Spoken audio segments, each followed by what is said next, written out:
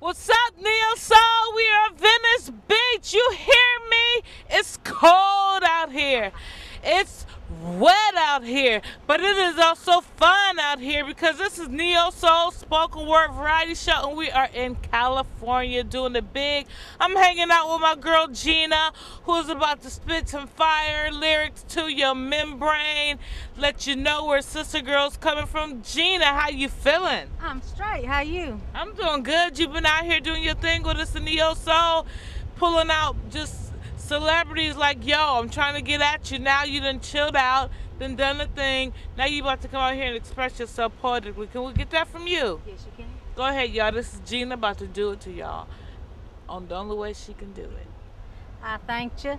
All right, I'm going to do a piece called Because I Love Him. And this is just what women go through, taking the abuse and whatnot.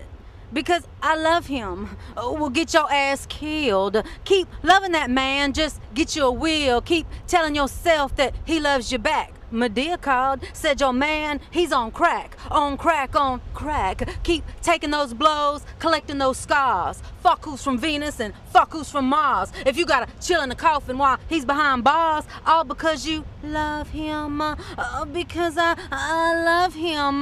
Will rob your esteem. You'll give up on your visions, give up on your dreams. Instead, you will fix what's wrong in his life while playing the role of his mother and wife. You start gaining your weight, quit doing your nails, quit doing your hair, you're dressing like hell, you becoming just who he wants you to be. One day, look in the mirror, you'll see fucking ugly, all because you love him.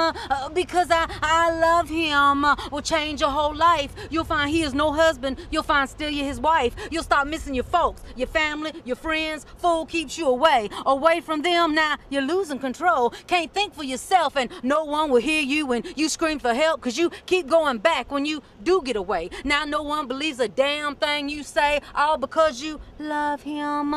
Because I love him. You stand by his side when the trick goes to jail. You ride or you die. You feel like a queen helping your man, and don't miss a visit. Do all you can. Now your man will seem different while he's behind bars. He'll promise the moon, he'll promise the stars, he'll talk about Jesus like he never did before he got locked up. Jail talks what it is, and to all this you've been blind, but you need to take a peek. You see your man's been out of jail, married to another bitch, 2 weeks, man. Fuck because you love him. Thank you.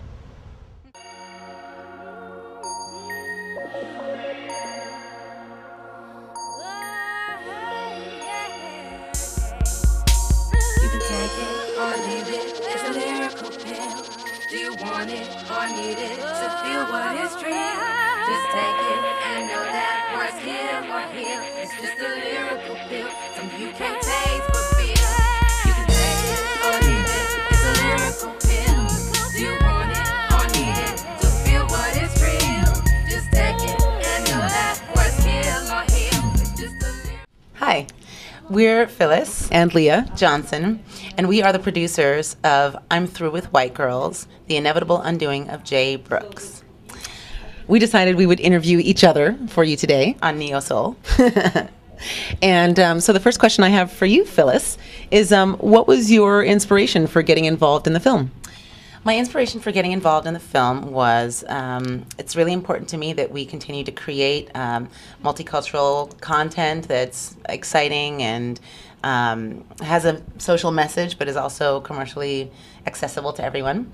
So I felt this script, I'm Through with White Girls, was one that definitely entertained and also invited the viewer to use the script or the storyline as a primer for that discussion about race. That is one that I think everyone wants to have in the U.S. especially, and of course in many other countries where there are mixtures of cultures.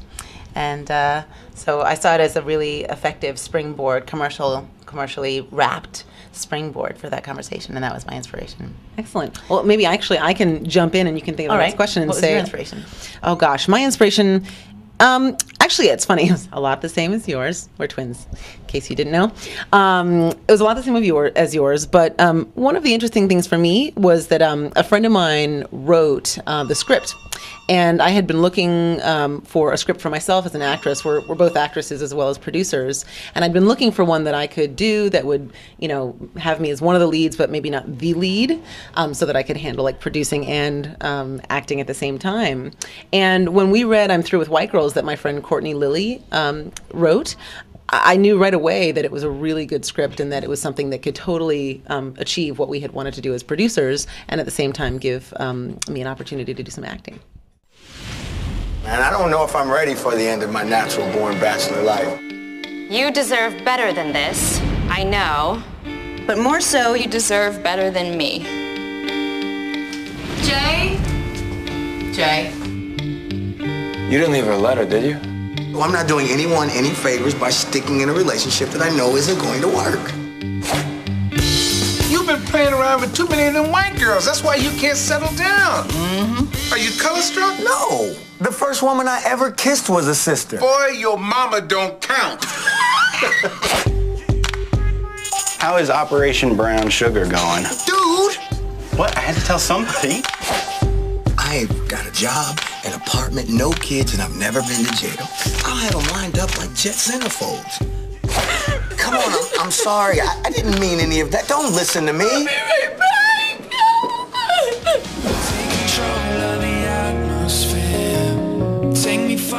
It's not about color or class. You're just afraid to commit.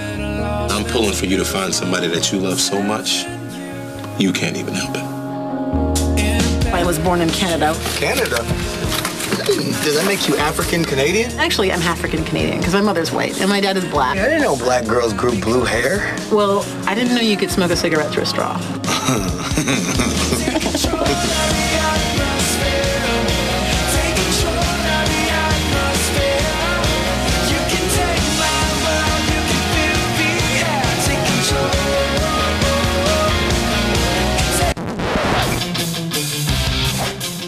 I'm sure there's something so massively wrong with her. Jay, you say that about every girl you date.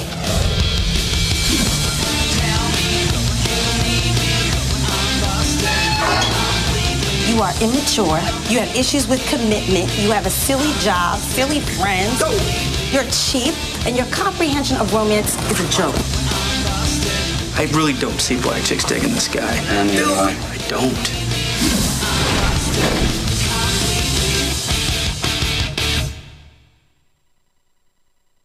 I have a question for you. I've forgotten what our next question was. So I'm just going to jump on in with my own question, which is, for you as an actor and stepping into the realm of producing, I know it's something you've done for a long time with me, but I know you've done it for a long time on your own on projects that were meaningful. What were the challenges that you faced as an actor producing? That's your own work. Such a good question. Probably the biggest challenge that I could have faced would have been not having the room as an actor to really work on the role because I was spending so much time on the producing. And I can actually say, though, that it was so much easier to be an actor when I had my twin sister with me. It was like I got to clone myself. Because she can do everything I can do kind of everywhere. So what was awesome is when we were working together, I got a chance to be an actress. And it let the two of us really achieve a quality piece of work and quality acting as well, which is really the biggest thing for me. And so that was one of the challenges I thought that could have been there, but wasn't. Probably the very biggest challenge was finding the money for the film. It was raised all independently through independent financiers and people who believe in independent film. And that's the kind of work that we want to do, is films that, quite frankly, wouldn't otherwise get made, but they're quality projects. Okay, that's a great answer. Let's see, what else did I want to know? Well, or maybe actually you can talk a little bit, I've got a question for you. Okay. You can talk a little bit about how we went about finding our cast and our crew and the process, how long it took to make the film. Often people ask that. Well, it took us, we shot for 21 and a half days and then we did reshoots, all included, it was 24 days of shooting. Mm-hmm. Our cast came from some really great advice that we've both gotten at different points in our lives. But if you cast well, then you're going to have a great performance. And that's a casting director's idea that they, put on to actors, and we as actors know about that. It's also true when you're producing. If you cast your crew very well, then you're definitely going to have a quality team that's going to put together a quality project. Yeah. And that's what we really did, having worked for so many years as actors. One thing you know when you're an actor is who's not working. Because you guys are having lunch on Wednesday afternoon.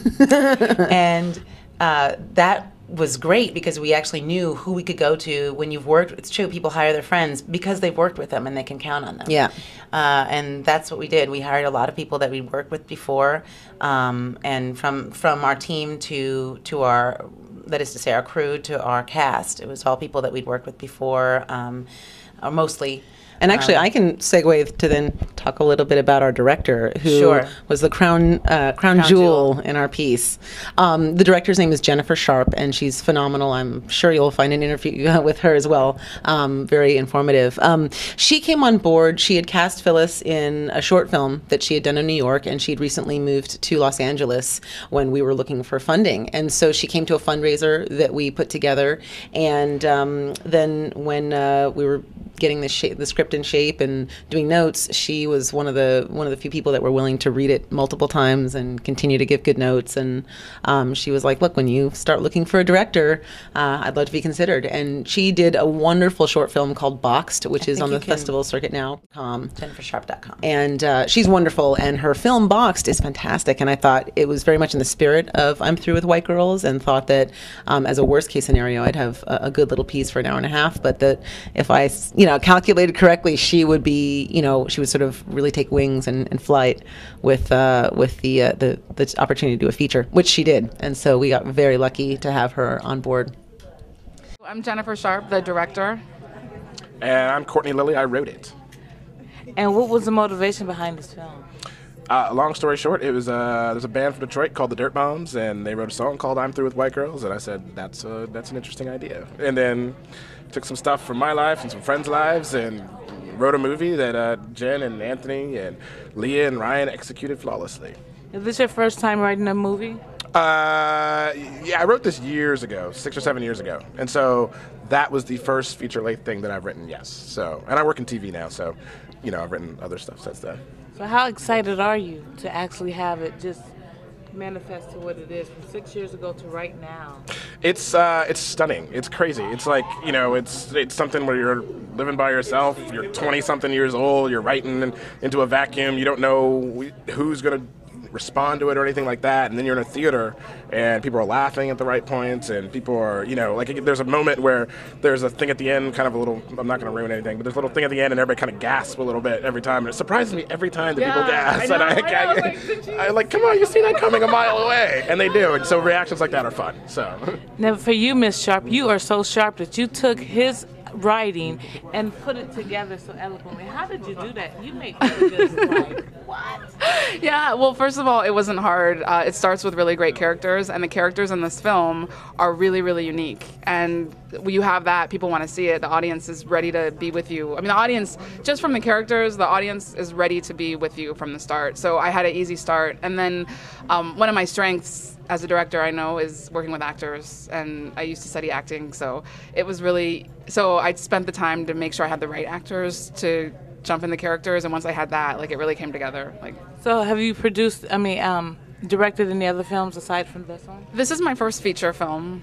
I've done 2 short films, and very proud of them. My last short film was Boxed, and it's still doing the festival circuit right now. Actually, it's screening next week in Santa Monica, so I'll be at a festival with my short next week. So, do you have an email address or website also? I am a technophobe. I'm afraid of the internet and cameras and all such things. I work in a dark room by myself, so no. I have nothing else to sell. I can't help it. So when you wrote the film, did you do it in pencil since you did techno? I just chiseled it with a slate. That's what I did, like Moses coming down from the mountain. So. Well, you guys are so fun. I know you guys had a great time. Just the whole vibe you guys put together. How long did it actually take to put the whole thing together? Writing, Courtney had that a while ago. Once Leah found the script, I think she took a year fundraising. I was brought on about 3-4 months before the shoot as director. So we spent 4 months hiring, getting stuff together, and then it was an 18-day shoot and 1 year of editing. No way. 24 at the end, actually, now that I think of it. Somewhere between 18 and 24 days. So did you guys know each other before this, or you guys just merged together like a family? We merged together like a family. Yeah, like the Brady Bunch. Yeah. How is Operation Brown Sugar going? Dude! What? I had to tell somebody. I've got a job, an apartment, no kids, and I've never been to jail. I'll have them lined up like jet centerfolds. Well, Leah has done a lot of television, prime time, I moved. daytime. Yeah, I moved to Los Angeles thinking that I would do more film, but I just have done a lot more television. So you can actually look me up on imdb.com for like a full list of my film and TV credits. But yeah, a lot of TV primarily, and then so a lot of television, tons of theater. Phyllis is very modest. I play Catherine in the film. I'm Through with White Girls, but Phyllis is a very like an amazing actress. She went to Yale School of Drama. With all the other fabulous people that have come up there and from there, and she's definitely going to do wonderful things. She did Broadway last year for the very first time, so that's cool. We're like, yeah. And we shot a pilot. We did a pilot for Fox together. Ago. What else? And and then so that's pretty much our acting is we're just doing a lot of still working. The film has been great because it's gotten us both a lot of work as well.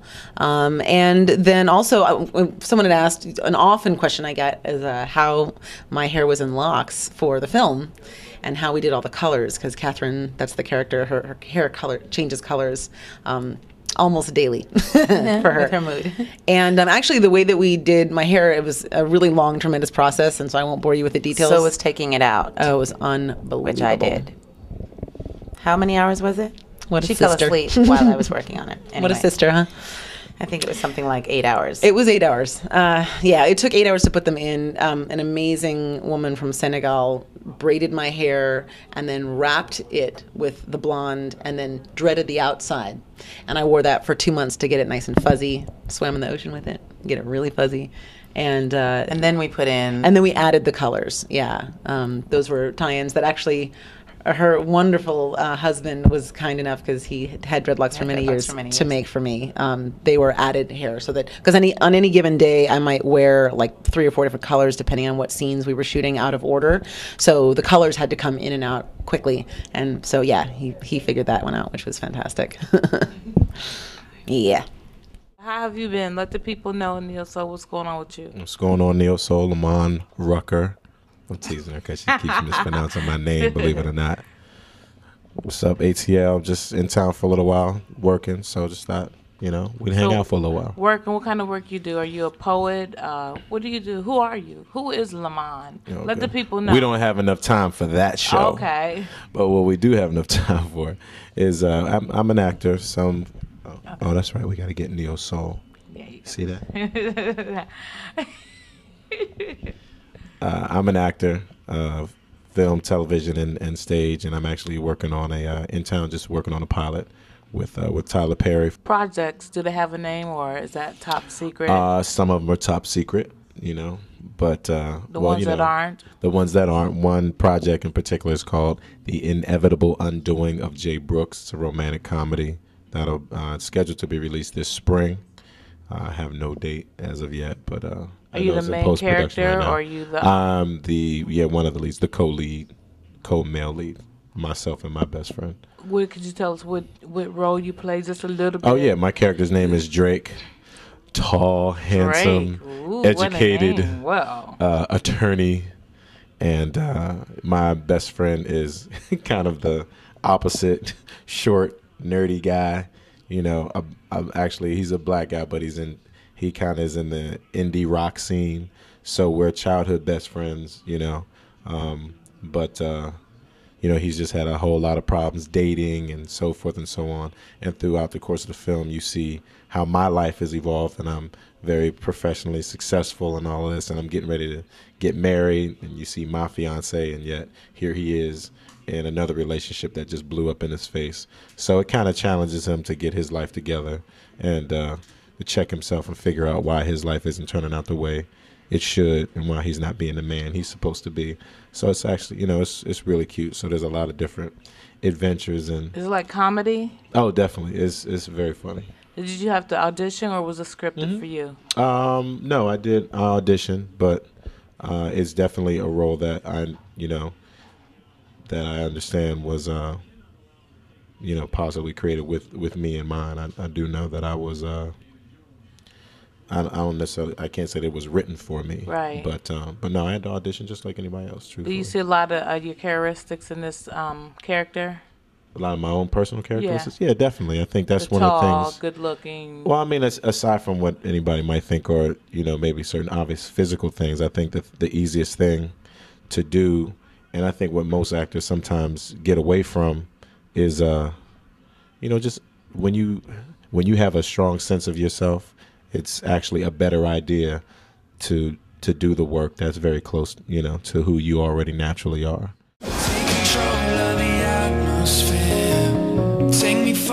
It's not about color or class. You're just afraid to commit. I'm pulling for you to find somebody that you love so much, you can't even help it. I was born in Canada. Canada? Does that make you African-Canadian? Actually, I'm African-Canadian because my mother's white and my dad is black. I didn't know black girls grew blue hair. Well, I didn't know you could smoke a cigarette through a straw. I have one of the best characters in this film you could ever come in contact with. I'm not even gonna brag, I'm gonna just let him brag about himself. Would you tell the people how you are and what you got going? How you doing, people? My name is Anthony Montgomery. I play Jay Brooks. I'm the lead in I'm Through with White Girls, and I don't brag on myself. I just say I work really hard, and we have a film that I'm very proud of. So I want everybody to come out and support. Is this your first film? This is my first film as a lead. Yes, I used to be on Star Trek Enterprise, so I was a series regular, and I've got a whole allegiance of Trekkers, pardon me guys, out there that follow.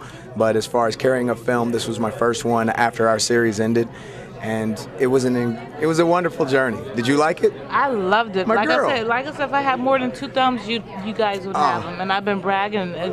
People love the film. The characters are so real, so raw. Thank you. Was it a stretch or was it fun for you? Oh, it was a blast, and it was a stretch. It was the hardest thing that we had to do was to find a way to make my character likable, because he was such a womanizer that I assumed that when I read it, women are going to hate me all over the world. But the director, Jennifer Sharp, who did an excellent job, and this was her directorial debut in a feature, she helped me to carve out some nuances for Jay and to find a charm and charisma about him that made him likable. He was definitely likable. I heard so much laughter and just, it was such a fun movie. People are going to love it. Do you have an email address or website so people can know more about you? Anthony-Montgomery.com, Anthony-Montgomery.com, and yeah, stay tuned because this is my first. I don't expect it to be my last. That's not my plan.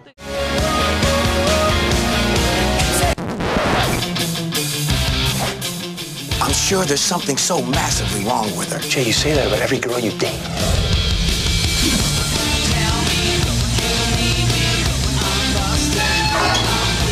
You are immature. You have issues with commitment. You have a silly job, silly friends. You're cheap, and your comprehension of romance is a joke. I'm in the presence of a very beautiful woman who plays a very interesting character, and she's going to tell us all about it along with her name and her staff. Hi, I am Elena Reed Hall, and I played Jerry Moore in I'm Through with White Girls, and it was a very interesting project.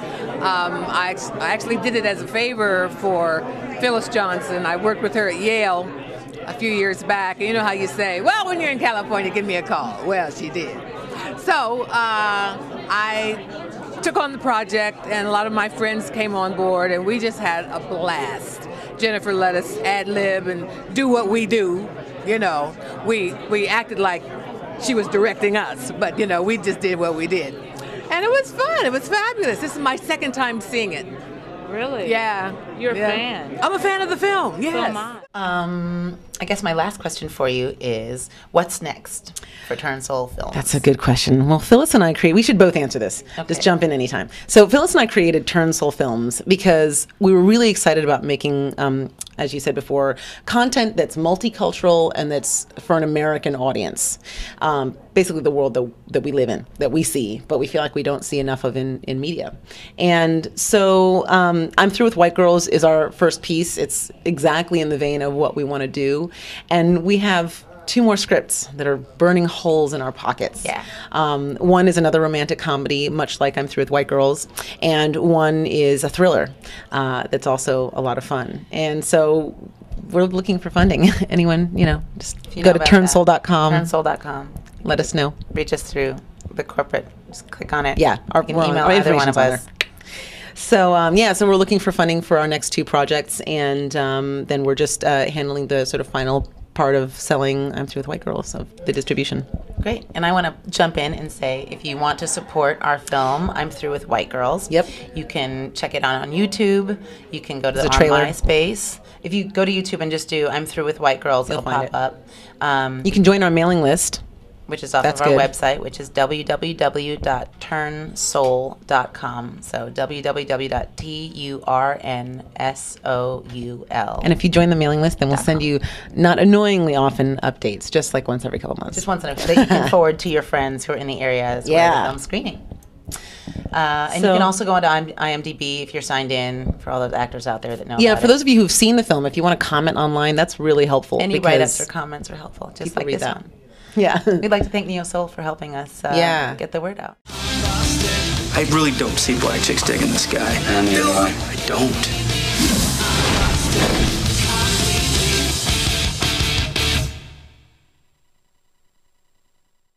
I told you so. I knew these sisters was going to win.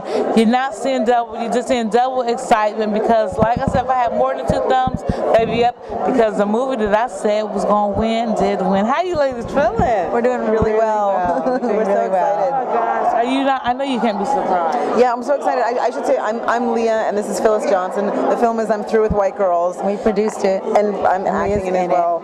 We are so over the moon about it. Yeah. Can't believe that we won. We were just so shocked. And this is actually our 6th Best Feature Award at festivals. So we couldn't believe it. Couldn't believe it. Excited. In Atlanta, we love you because you guys have supported us at Atlanta International Film Festival and to the Urban Media Maker Film Festival has supported our film. And I am so truly happy for you guys. I mean, I want to scream, but it'll probably be so low class because we can scream with you. You can scream. So you guys, it's the U.S. Best Feature Blockbuster Award. I am so proud of you, ladies. Thank you so much. Thank you. You deserve it. Tell the people who don't know what I'm talking about. Tell them about the movie. Our film is called I'm Through with White Girls, The Inevitable Undoing of Jay Brooks. And you can go to YouTube and you can type in I'm Through with White Girls. Or Google it. You can Google it. You can go to our website, which is www.turnsoul.com, TURNSOUL. And you can go there too to join the mailing list if you want to find out when it comes out on DVD. And it's a great little romantic comedy feature, and we had such a good time making it, and we have an awesome time showing it. So, and thank you guys so much for tuning in. NeoSoul, we all have it. Thank you for giving it. Anthony Montgomery, y'all stay up. That was so poetic. Ta-da!